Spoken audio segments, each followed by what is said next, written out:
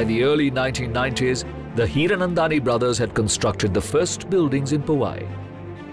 But it was hard getting people to move into a remote suburb.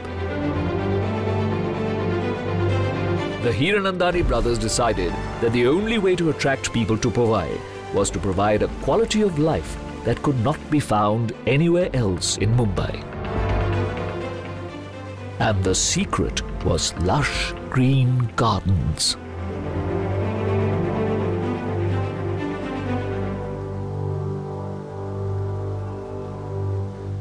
From day one, we took the name Gardens because we wanted it to be a community, a township within the gardens. The gardens would be the essence of the place. One of the key indicators of a good quality of life in a city is access to green, open spaces. While a city like New York keeps more than 25% of its land for recreational use, Mumbai only uses 6%.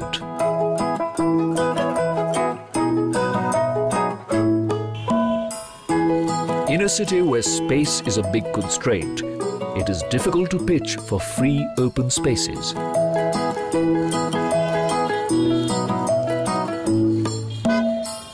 But the Hiranandanis made no compensation for their land use.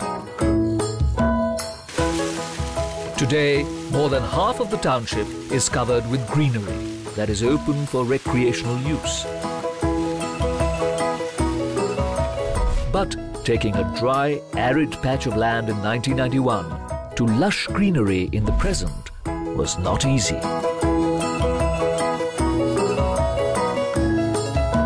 Surendra Hiranandani conducted extensive research into the local flora to fulfill this ambitious dream. So I found this rare book, The Flora of Raigad district, and Mumbai does belong to Raigad. This I got from Royal Botanical Society in Kolkata, this book, a collection of books written in the early 20th century, late 19th century, called The Flora of Bombay, which actually talks about all the indigenous species which were there. You could not rely on anybody, you had to do your own research. All plants in the Hiranandani gardens start their life in their very own nursery, right in the heart of the township. Here, more than 110 horticulturists work tirelessly to maintain the flora in the township. Over the years, they have planted more than 4 lakh saplings of more than 150 different species that cover an area bigger than 28 football fields. Here, at the nursery, research is conducted into new ways of integrating greenery into the urban environment. Like the Ficus repens creeper that attaches itself to walls and reduces the temperature of buildings by 1 degree, thus reducing electricity bills. Or roof gardens that bring greenery into unutilized spaces. The many promenades and gardens across the estate provide a desperately needed green lung to the integrated township. Yeah, I remember my own friends, close friends, whom I was trying to sell 1 or 2 apartments to. They said, "You've gone crazy." They said, "You're going to go bankrupt constructing Powai. And you forget the gardens. You won't be able to have a single inch of lawn that you will be able to afford at the end of the day. Forget your 50 and 100 acres of gardens that you're talking about." The hard work paid off as families began moving into Hiranandani gardens, attracted by the opportunity for a healthy lifestyle in a congested city.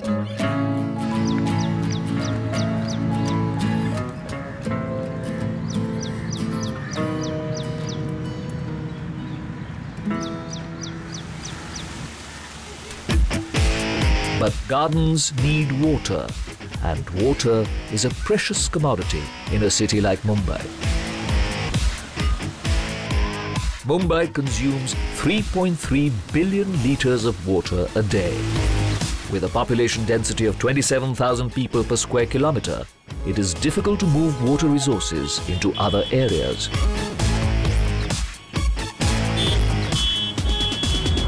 Mumbai generates 10 billion litres of wastewater, of which only 15% is treated and recycled.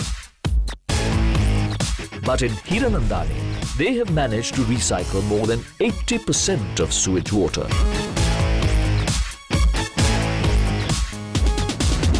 In 1989, when it was not fashionable to talk about sewage treatment, all that came in the late 90s, we did 100% sewage recycling. What I wanted to do in the gardens was so huge, there was no way I would get enough water from the municipality. We treat sewage as a resource since 1989. Leading the charge of water recycling in the Hiranandani Gardens, Powai, is marine engineer Anant Palkar. Total sewage from Hiranandani Gardens gets collected here in this tank beneath. This is a sewage overflow valve which is letting sewage go to the main sewer lines of BMC. This is generally kept closed and total sewage gets collected here. It is pumped from here for sewage treatment. Around 2 million litres of sewage per day gets collected here and is treated in a sewage treatment plant. 2 million litres, it's around 200 tankers per day. Below every Hiranandani building lies a tank that collects all sewage discharge. The discharge is then pumped into the sewage treatment plant, where more than 50% of the water is treated and sent back for use in flushing. The rest of the water is used for gardening purposes. Hiranandani Gardens does not rely on municipal water to keep its plants green. In Mumbai, most of the water going as sewage is treated in a centralized sewage treatment plant of BMCs and they are letting it go to sea. We are blocking the water, whatever water is coming, sewage is coming, we're treating it and reusing it. During summers, not a single drop of water goes out to BMC mains. And in true Hiranandani style, the sewage treatment plant is camouflaged within a functioning park. I don't know a single project probably in Mumbai at least, in Maharashtra, where such a large project had its own sewage treatment plant. We were probably the first in the state of a project of this size. Making green spaces available in a city is beneficial not only to its human residents, but also to its fauna. Ashish Mantri is an avid photographer and birdwatcher who moved to Powai 15 years ago. Earlier, he travelled 50 kilometres to the nearest bird sanctuary.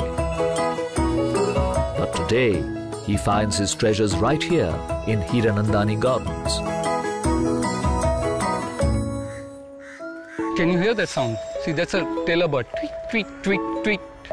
That's a tailor bird. There's a sound which sometime back we were hearing of like somebody knocking on the metal. That was coppersmith barbet, which goes like pop, pop.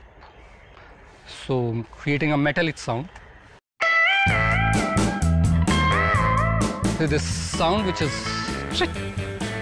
that's normally a sound of a pentel flycatcher. I can see it over there. Oh, it's running away.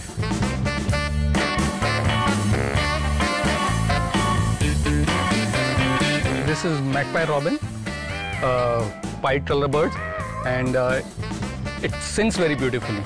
Early morning you can hear its call once it comes into the breeding season. I think a perfect way to wake up.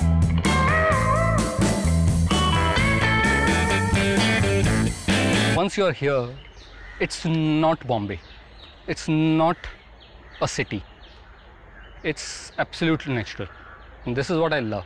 I don't have to travel anywhere. I have to just come in, 5 minutes walk, I'm inside a forest. Look at this place. And nobody would believe that this is Bombay.